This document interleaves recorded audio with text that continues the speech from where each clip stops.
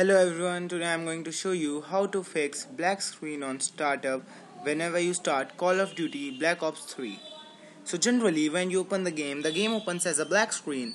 Sometimes the audio plays on in the background while there is a stable black screen on the monitor. So how to solve this error?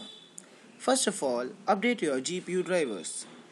This is the most probable solutions for black screen and BSOD issues, that means black screen of death issues.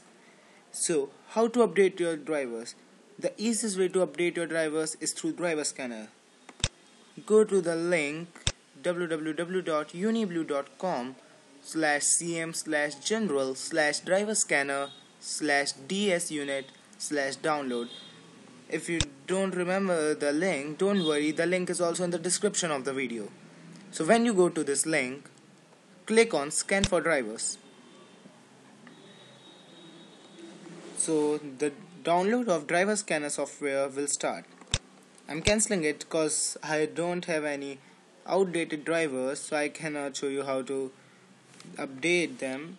So what you have to do is, once you open the driver scanner, it will start searching for all the outdated drivers on your PC. And once it finds all the drivers, you have to click on update all drivers. It will take 1 hour to 2 hours, or it can take less than 1 hour also, depending on the number of outdated drivers in your PC. So it's the easiest way of updating your GPU drivers. However, if you didn't solve the problem by updating the drivers, then try disabling all the controllers, USB devices and restart the game.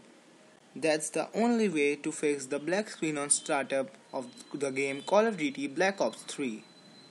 Thank you for watching this video. That's all. Please, if you like this video, hit the like button below and please do subscribe to my channel.